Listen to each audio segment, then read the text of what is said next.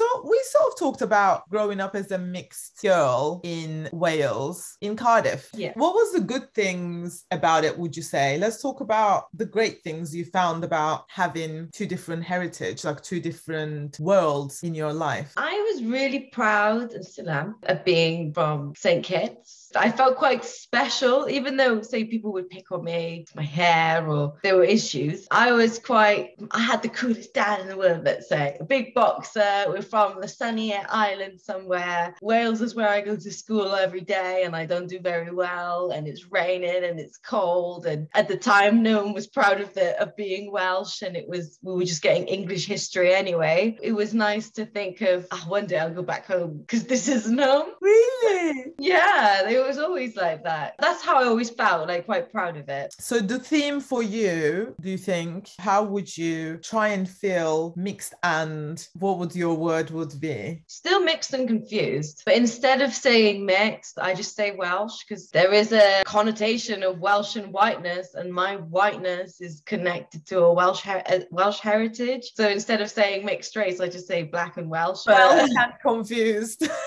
Welsh and confused, probably. Yeah, exactly. Welsh, black, confused. Because it's very much like a mixed heritage. Because, say, I love Wales because my last name is like Dunrod. That's a Scottish name. There's a place. So for me, I didn't really consider Wales to be my colonizers. My reparations should come from England and Scotland, let's say. My grandparents came here afterward. This might be bad. I disconnect my connection with that slavery, although we've got our own very dark history of slavery. My family's enslavers at the time were Scottish. And that's how you got the surname? That's how we got the surname placed upon that family. It's very much mixed and confused in all sense. The black part is easy, actually. I was always made to feel like I wasn't Welsh anyway, so it was easy to attach to. Fine, I'm Kittitian. So I'm black, I'm Kittitian. It was easiest because there is a displaced people, let's say in the Caribbean, we were displaced. And that's very much how I feel in Wales. So it's easier to relate to that. The good thing about being mixed for you was knowing that you had this incredible rich heritage that you almost, or background culture that you don't always have access to, and you feel like not many people know about. It is sunny, bright, colorful, cool, like your dad is cool. That was the great thing about it. Am I right? Definitely. Growing up, I've lived abroad, I've lived in Greece, I've lived in Spain, lots of places. And what fascinated me about all these places was heritage and culture, tradition. We don't really have traditions in Wales. We've got Christmas, we've got Easter,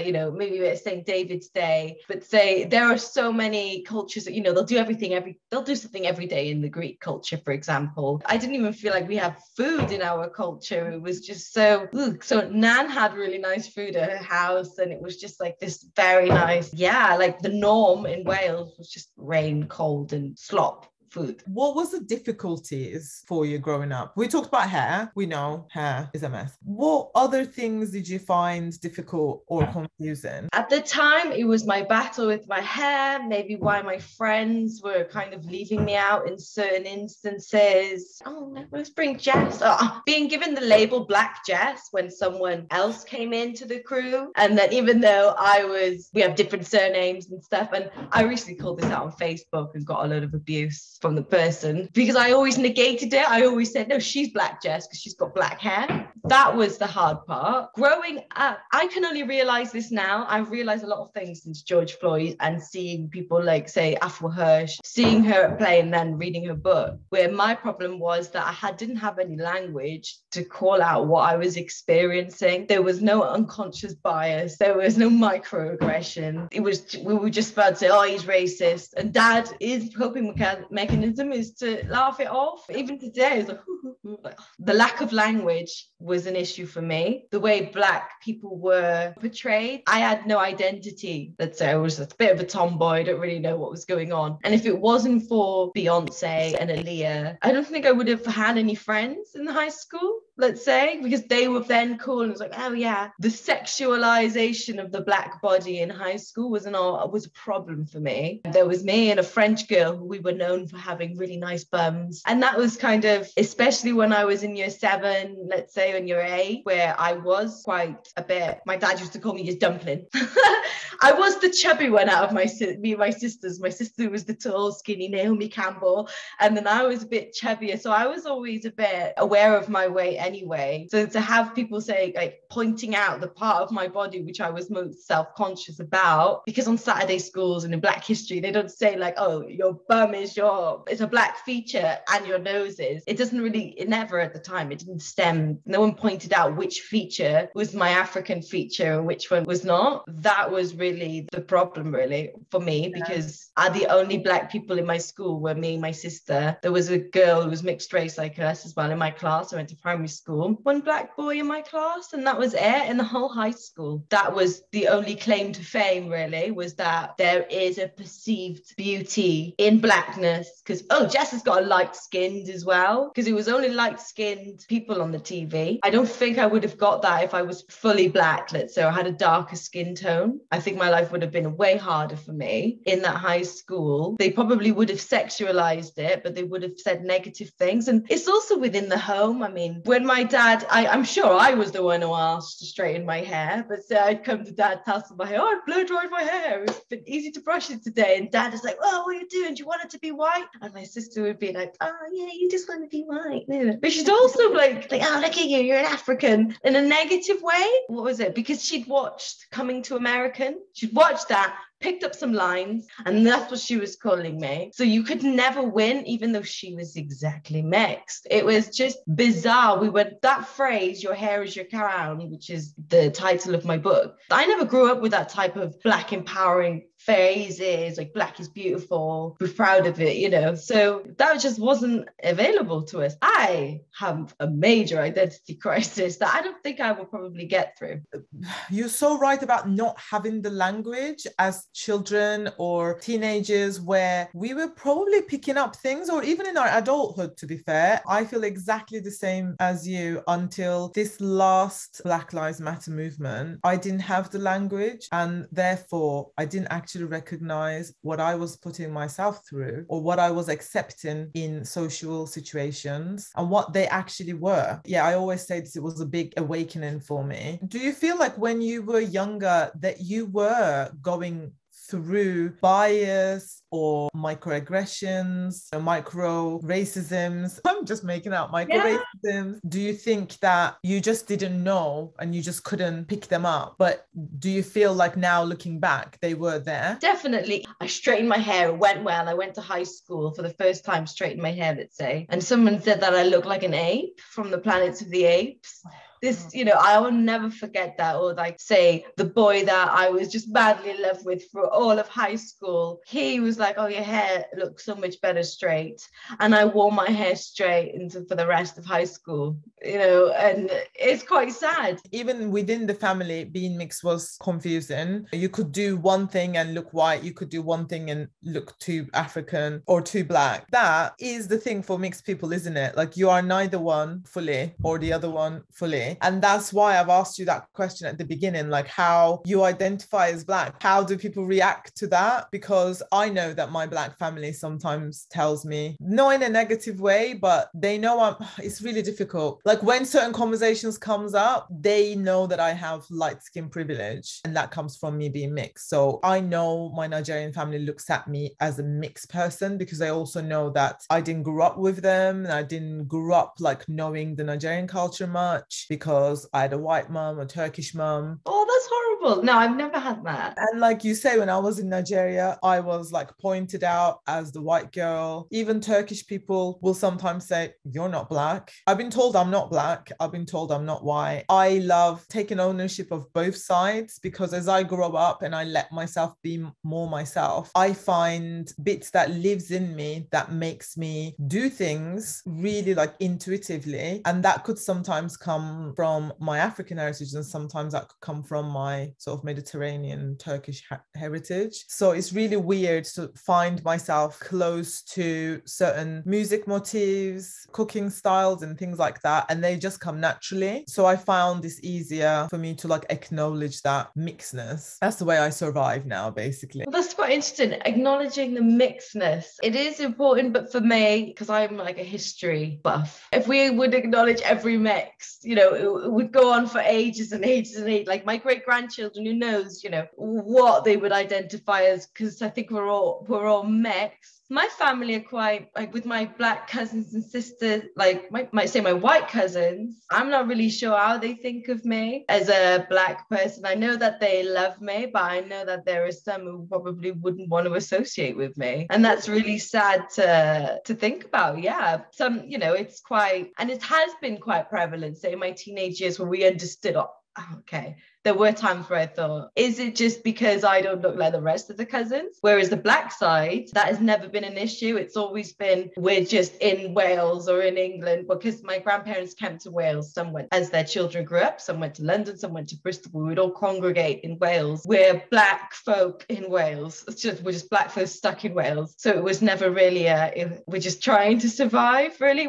We have to maintain that Kittitian, because it's also, we always hear about Ghanaians, we always hear about the Jamaicans, and we have to, like, you know, where's Kittitian as well? And we're kind of trying to, because people in school would be like, oh, you're Jamaican, da, da, da, da, da. And I would be like, yeah, okay, I guess so. And ask dad, like, no, you're not. Why is it then? It's the Caribbean, it's the West Indies. What's the difference? Because I was really young. He's like, don't let them call you Jamaicans. Okay. But now I understand. I learned more history specific to the island. How do you think that your mixedness or blackness is impacting the work that you do now? You know, you said you found yourself after writing this book, created sort of art out of your struggles, which is perfect, because in Wales it's needed for other young black beautiful kids to not maybe hate their hair and understand that. And this is why I am also wanting to do this, so that youngsters don't feel alone. And this is why we exist as Mixed and Confused. So how do you think that knowing what you've been through personally is impacting what you do every day? Oh, at the moment it's impacting it a lot, and I do need to keep my mouth shut because I'm sure I'm missing really good clients. It was George Floyd, to be honest, because I had Ambassadora before all of this, because it's been about 2 years now with Ambassadora, and I always thought, oh gosh, I'm the only black woman in the room, because I did networking online and stuff, so it was kind of anything I could do to tone down would be all right for work. But then George Floyd happened, my hair come out, Swiss launched Black Pound Day, and it was kind of like, you have a duty, tell them you're black owned and tell them this. Lily Translates was just purely a niche. It was registered 6 months before it was actually launched, because it took ages finding you to do my website. Now it's an everyday. When I put my author head on, I feel like now I wrote the book and it was so needed, because when I wrote the book, I didn't think anyone would care. I thought it would be really good to show people, you know, I could translate books, because I was opening a business for translating children's books. I didn't anticipate that so many other kids were struggling. I acknowledged there was a hair revolution going on in the world, but I still hadn't spoken to another black woman about it. But I didn't speak to my mum either. I didn't even speak to my mum about the fact, like, or any of my family, about going to George Floyd, kneeling with my dad and his missus and my son, like 3 generations, and not seeing like any of my family members. That I knew my family members, the black family, were in Manchester, Bristol, London. We were all out, not seeing like white family members. It is quite, because I've got brothers. Quite sad to acknowledge this. So I have a duty to speak out. My mum has spoken out at times where she didn't have the language. Also, as a white woman, she didn't have the language to speak out. And now we have the language, and this is affecting my son. I've had to move my son to school because we've gone through 2 years of just racist nonsense from a primary school. So if I don't speak out, because it's kids, not that I particularly like kids or I'm great with them, those black tears. And it's that smug white look where you can give a microaggression. And if I tolerate that, it'll never change. Let's face it, I'm in my adult age. The psychological damage is done. It's all done. I've taken the abuse in my relationships, my professional life, and everything. There's nothing that you can try and heal me, but I'm sure Alzheimer's comes from trauma, I reckon. And I just don't see like how I could be repaired. But if everyone's saying they want an anti-racist Wales, okay, well, these are the ideas that that they've got so far, but you have to be willing to wipe the smokes off their faces, the people who are getting away with it, because they're head teachers, they're looking after our kids, they're taking care of us when we're unconscious in hospital and our babies are across the room. You know, it's creepy what's going on. Actually, it is a horror movie, but getting people to even acknowledge that there's a horror movie going on, even getting people to acknowledge that, you know, there has been a 400-year-long Holocaust gone on and there's been no interruption, you know, no healing has been done, the generational trauma, you know, I see it with my grandparents and how they parent my dad. Apparently my nan was really cold, and my dad I think my dad is just left without words now, how he can explain what has been. If he laughs, it's easier to laugh it off. It's painful to live in Wales Black, especially when you see Black Britain winning or say thriving, but never really looking back for Black Welsh. And we're kind of at a moment now, even in my professional life, I'm seeing that Welsh stories are not being acknowledged as much as English ones. So it's kind of, I'm trying to start this revolution. Let's get Black British authors into Welsh, see that they can include us and take it from there. Because I think up until now, I've certainly grown up in Wales thinking, I wasn't raised in Butte Town where the Black area was. I grew up in a white household thinking there were no other Black people in Wales. I thought I was the only one until I went to London, because I knew my auntie lived in London. But when I went to London and saw Black people on the tube, I smelled cocoa butter everywhere and went to Brixton, it was like, oh my God, I'm not the only one. I thought they were all in St Kitts. To be sheltered in such a small town in Cardiff. How do you feel that is changing now in Wales? The acknowledgement of Black and Welsh. I think every Black and Welsh person will say, yeah, I'm Black and Welsh, I believe. I think that's where we are. I think people are impressed with Wales we're doing great things in Wales with the curriculum and stuff. But say the Betty Campbell Museum statue, everyone heard of that, but because they have no connection to the Welsh heritage, because they are a full divulge government, we all learn history, English history. But in Wales, we don't learn our Celtic brother and sisters history, or in England, they don't learn a Welsh language or them. So they didn't realize that it was the first non-fictionalized female ever in Wales, and actually it was an even more monumental moment. When we say decolonize the curriculum, you've got to teach them why we're Welsh, because it can't be that I'm growing up and then I'm learning about villages being drowned from Netflix of all things, because they didn't teach us in the schools, because Henry VIII was just so important to bang in every year, and it wasn't even like, oh, look how he treated women. It was, he had 6 wives, he chopped his head. It was kind of, he's quite impressive man. Look what he managed to do. So it's all got to go. And I'm happy that in Wales there's an opportunity, and I am working on the Welsh curriculum now. It's an exciting time, but I hope that the government need to actually pay the experts. There is an amazing historian, Abu Bakr Madam El Shabazz. He needs to be commissioned to sort all of this out. The government are a bit behind, and I don't want this to be a tick box exercise where Wales can turn around in 2030 and say, oh, we went for a 2030 an anti-racist nation and we're still pretty racist, so I guess it can't be achieved. Or for England to say, well, you're still racist, so why the curriculum didn't work. In Wales, we've got to do it properly, otherwise the other nations won't follow through. Where can people find you and follow your work about the Welsh government and everything that you're working They with? have to follow me on Lily Translates. And my Twitter, I call people out on Twitter. I love Twitter. Twitter's where I have my rants under my name. Is it Jessica Dunrod? J Dunrod, yeah. And then Lily Okay. Translates on Instagram is where anything to do with children's books. We're going to the Senedd with all the books that we're translating. So I will post it on there. I just can't keep up. You are doing very important work in Wales, and I think we're going to keep hearing about you. So I am happy that I've got in there first. We can keep doing. I mean, my identity crisis will change. So if you speak to me next year, I might actually, go and live in the Caribbean, and they'll be like, no, you're definitely white, and come back really in a bad mood. So, I never know how it's going to change, but I'm pretty sure I've just got to accept it now. I've got 2 more questions and then we're done. What is belonging for you? So for me, I think belonging is the climate. I can belong anywhere. I can make do with for the art of attrition, I can make do with anything. I belong in Wales, but that's my political statement. And this year, there has always been about reclaiming my Welsh identity and actually proper establishing it, because I lost both of my grandparents at the end of last year, which for me, I felt like, is that my connection to the Black side of the family gone, like the Caribbean? But it's my duty to carry that on because they're from Llanrumney, so they're never really